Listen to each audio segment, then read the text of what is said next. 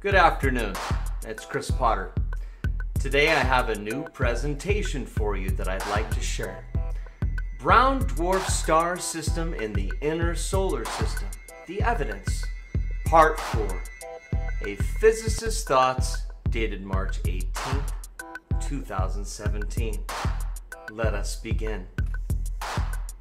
This series of articles I have written in answer to questions sent to me regarding the various images used throughout the articles. I have analyzed these images at people's request and have written my thoughts on it. In this fourth part, I try to put all the thoughts I have expressed and an answer to these questions together. I would also like to thank all the people who send me very interesting questions for me to think about. In the article entitled Brown Dwarf Star Traverses the Sun from March 17, 2017, I clearly showed that the object which traverses the Sun on February 25, 2007 is nearly twice the size of Jupiter and is a brown dwarf star. Figure 1 below shows a close-up view of this object from a stereo B Core 2 image. The image is from February 20th, 2007, at which time the object was approaching the sun. The object is dark and therefore does not emit any visible light. But the cloud surrounding the object is emitting light and looks pink on the object's right-hand side. Now, this suggests that the cloud surrounding the object is ionized gas, and that light emission comes from plasma discharges across the cloud. A dark object of this size surrounded by a cloud of ionized gas has to be a brown dwarf star. Since the object is clearly a brown dwarf star, I will call it BDISS 200701, where BDISS stands for Brown Dwarf Inner Solar System, 2007, to the year in which it was first observed in the inner solar system, and 01, Let's do this again. Since this object is clearly a brown dwarf star, I will call it BDISS 2007-01, where BDISS stands for Brown Dwarf Inner Solar System, 2007, which refers to the year in which it was first observed in the inner solar system, and quote-unquote 01 refers to it being the first clearly identified brown dwarf star in the inner solar system. Figure 1. Close-up of brown dwarf star BDISS 2007-01 and a Core 2B image from February 20th, 2007 at 9:03, showing that it is a dark object surrounded by a cloud of ionized gas.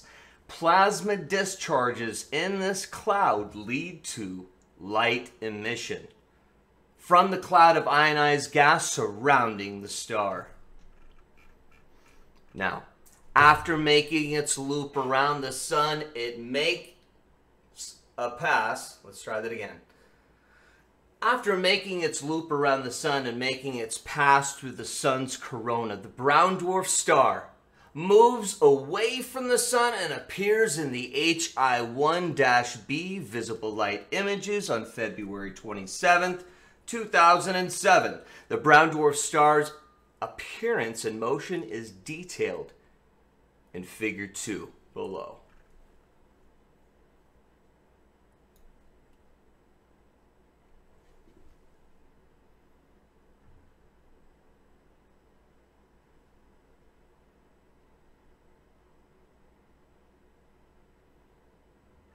Figure 2. HI1-B images provided by Secchi from February 27th at 1801 and February 28, 2007 at 1201, 1601, and 1801. Now, the brown dwarf star that traverses the sun on February 25th, 2007 is indicated by a red arrow. A green arrow indicates another potential or possible brown dwarf star in these images. Figure 3.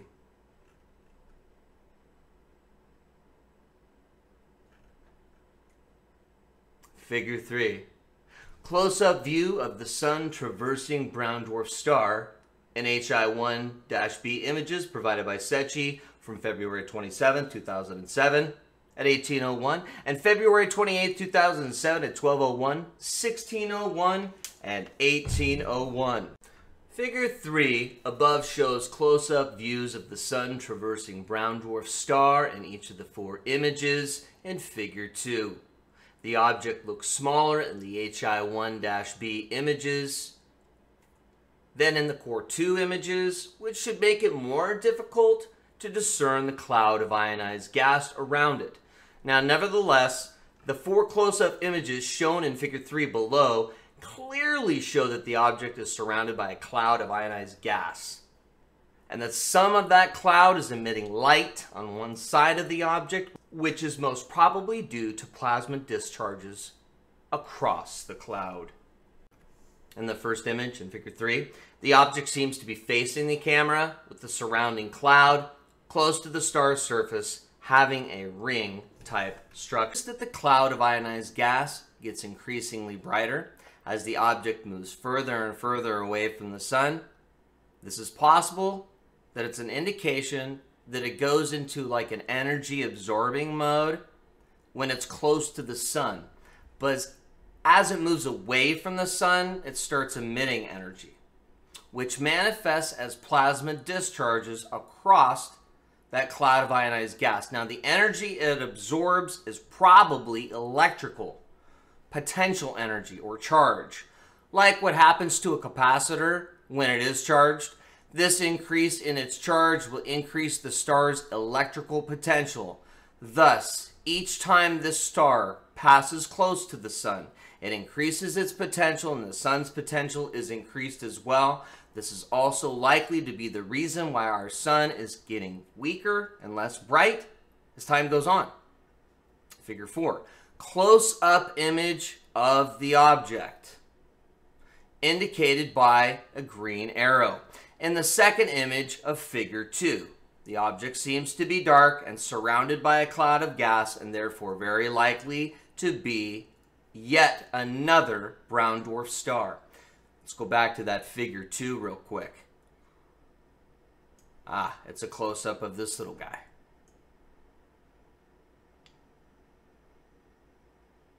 Right here. Now, Figure 4 shows a close-up view of this object at the bottom of the second image shown in Figure 2. The object is also surrounded by a ring-type structure, which looks like it is made of gas.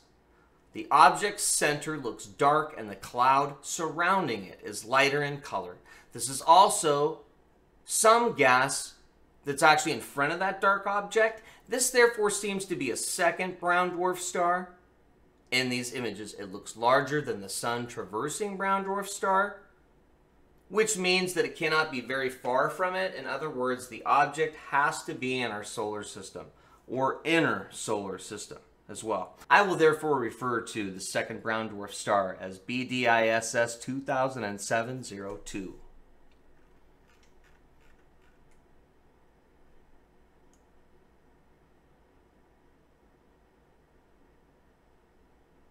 Okay, Figure 5, HI1-B image from March 1st, 2007 at 1:33. Those red arrows indicate the 2 objects that we now know are brown dwarfs. The objects indicated by a yellow arrow at the top of the image, although light blue in the center, also have a dark ring around the central bright area, and that seems to be surrounded by a cloud of lighter colored gas. The orange arrow points to the brightest objects in the image.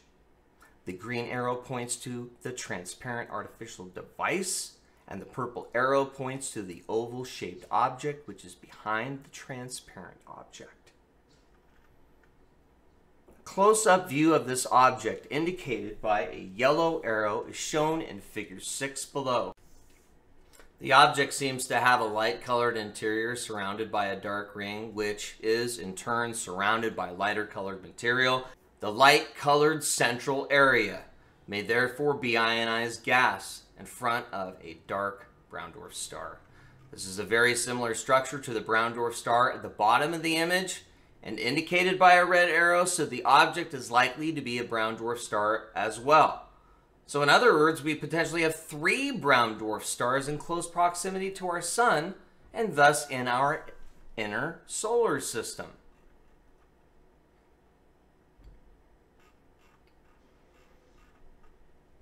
Figure 6, a close-up view of that object at the top of the image in Figure 5.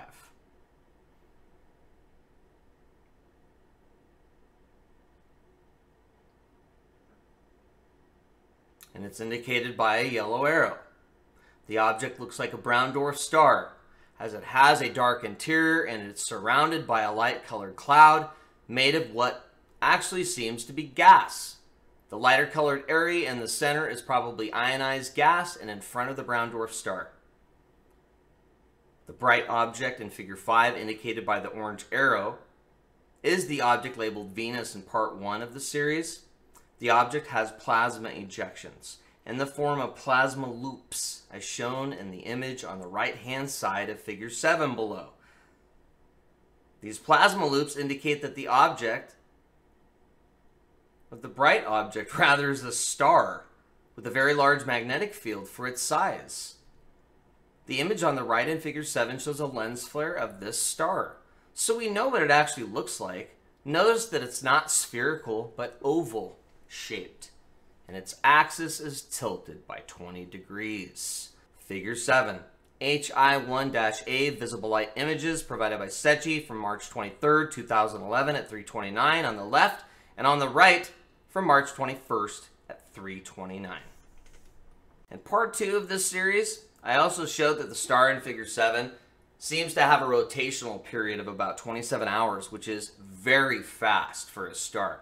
The fact that the star is much smaller than the sun and has such a large magnetic field for its size and also for its very fast rotational period suggests that it's a very dense star and therefore an old star. Stars become denser as they age because they have fusion reactions in their atmospheres, which produce increasingly denser elements and then sink into the star's core. Thus, a star's core increases in density as the star ages. When that star runs out of fuel, it is expected to release its outer layers of gas, and the dense core becomes a brown dwarf star, which does not emit visible light, and it is surrounded by a cloud of ionized gas. The bright blue color around the star may indicate a cloud of gas around it, but the images do not provide enough detail to know that for sure. If the cloud of ionized gas is there, the star is almost certainly a brown dwarf star. But if it's not, there are 2 possibilities. The star is just a very small, strange star that has never gone through the brown dwarf stage, yet it's very close, or it could be a star that was a dark brown dwarf star, but when it entered our solar system and gained enough energy to start emitting light again, and it actually started burning or blowing away with its solar wind all of that ionized gas that was surrounding it when it arrived.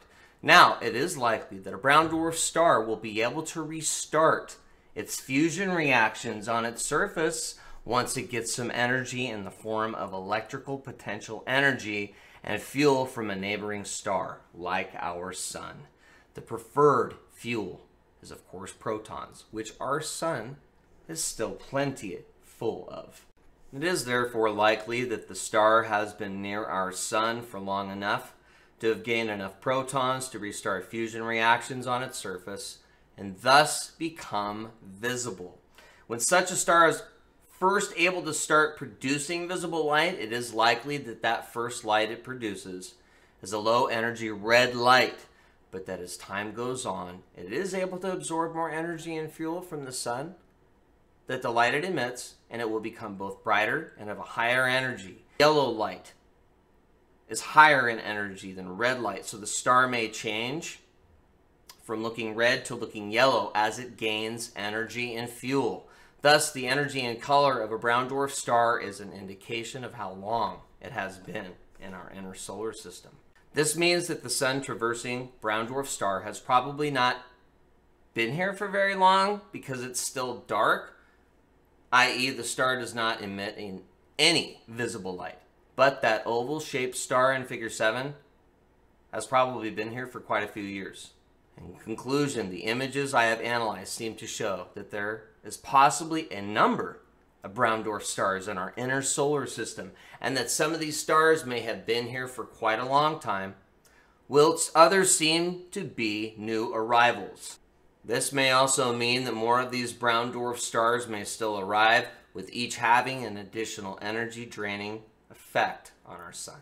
Thank you again for subscribing and watching my presentation today. Chris Potter of Physicist's Thoughts. Take care. Send me very interesting questions for me to think about. In the article entitled Brown Dwarf Star Traverses the Sun from March 17, 2017, I clearly showed that the object which traverses the Sun on February 25, 2007 is nearly twice the size of Jupiter and is a brown dwarf star. Figure 1 below shows a close-up view of this object from a stereo B Core 2 image. The image is from February 20th, 2007, at which time the object was approaching the sun. The object is dark and therefore does not emit any visible light. But the cloud surrounding the object is emitting light and looks pink on the object's right-hand side. Now, from the cloud of ionized gas surrounding the star. Now, after making its loop around the sun, it makes a pass. Let's try that again. After making its loop around the sun and making its pass through the sun's corona, the brown dwarf star moves away from the sun and appears in the HI1-B visible light images on February 27th, 2007. The brown dwarf star's appearance and motion is detailed in Figure 2 below.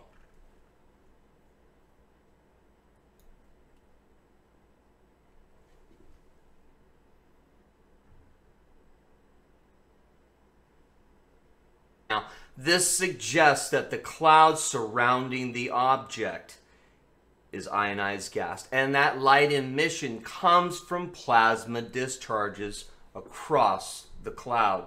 A dark object of this size surrounded by a cloud of ionized gas has to be a brown dwarf star. Since the object is clearly a brown dwarf star, I will call it BDISS 200701, where BDISS stands for Brown Dwarf Inner Solar System, 2007, to the year in which it was first observed in the inner solar system, and 01, let's do this again. Since this object is clearly a brown... Good afternoon, it's Chris Potter. Today I have a new presentation for you that I'd like to share. Brown dwarf star system in the inner solar system. The evidence. Part 4. A Physicist's Thoughts, dated March 18th, 2017. Let us begin. This series of articles I have written in answer to questions sent to me regarding the various images used throughout the articles. I have analyzed these images at people's request and have written my thoughts on it. In this fourth part, I try to put all the thoughts I have expressed and an answer to these questions together. I would also like to thank all the people who sent Brown Dwarf Star. I will call it BDISS 2007-01, where BDISS stands for Brown Dwarf Inner Solar System, 2007, which refers to the year in which it was first observed in the inner solar system, and quote-unquote 01 refers to it being the first clearly identified brown dwarf star in the inner solar system. Figure 1. Close-up of brown dwarf star BDISS 2007-01 and a Core 2B image from February 20th, 2007 at 9:03, showing that it is a dark object surrounded by a cloud of ionized gas. plasma discharges in this cloud lead to light emission.